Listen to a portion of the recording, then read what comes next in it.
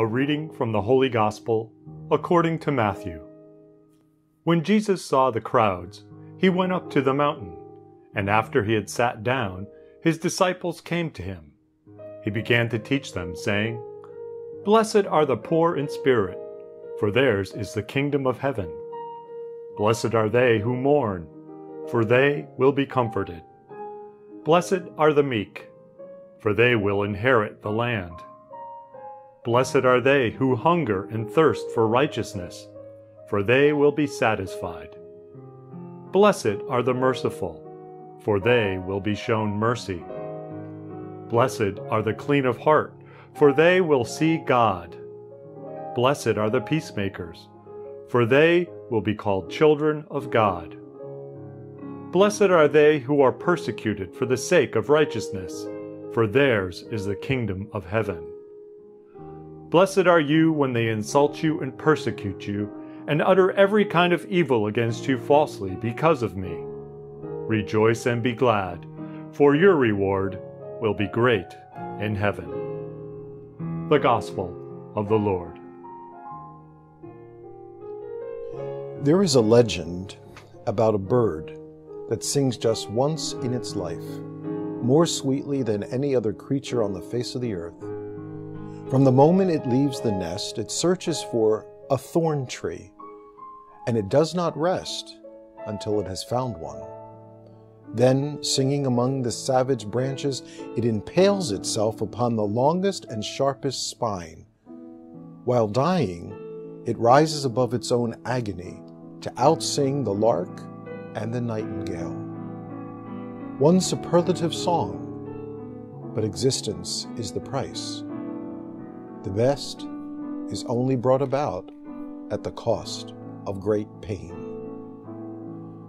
This classic story, my friends, is an appropriate metaphor for the celebration of All Saints, for it says that the greatest things we accomplish in life require some amount of suffering. The greatest lessons we learn often come through pain and failure. These are the lessons, my friends, that the saints, both those recognized throughout the liturgical year and the countless others who found their home with God, can teach us. They are the same lessons and challenges found in today's readings. In the book of Revelation, we have an image of the last judgment where all nations stand before God. The saved are those dressed in white.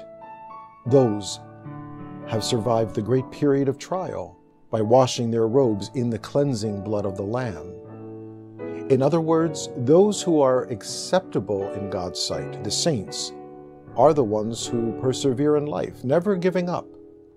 They are willing to suffer when necessary, making themselves white or clean through the blood of their suffering.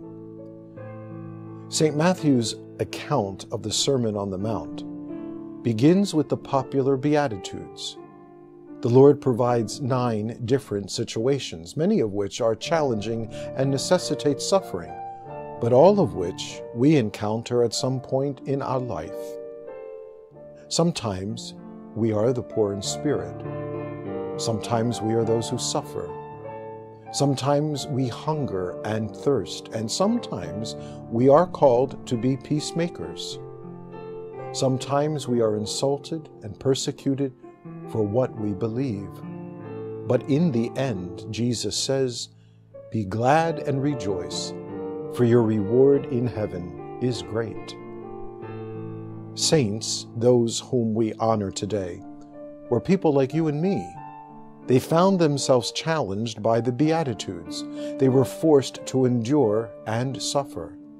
But because they never gave up, because they saw purpose behind their suffering, they were persistent and now stand with God.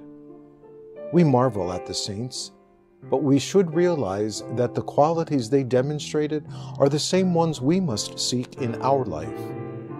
No one seeks to suffer, yet we live in a world that seeks the easy, trouble-free route, the one that brings the fewest problems possible. But the greatest accomplishments of life come through endurance and suffering.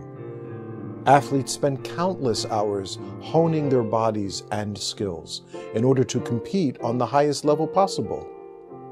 Similarly, musicians, dancers, and other artists practice endlessly to make sure the performance or a master work is precisely what they intend.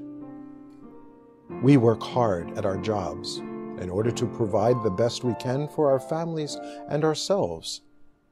If we will endure and suffer so much to succeed on the athletic field, the concert hall, or the boardroom, should we not be equally or more willing to endure and suffer to find God? We are the most privileged people, for, as we hear in today's second reading, we are the children of God. Like any loving parent, God does everything possible to lead us home, but at times that might mean a bit of tough love. There can be much suffering on the way home. This was the lot of the saints. It should be our lot as well. My sisters and brothers, let us seek to be saints by understanding our need to suffer and endure as the magical bird demonstrated. Let us believe that suffering brings greatness.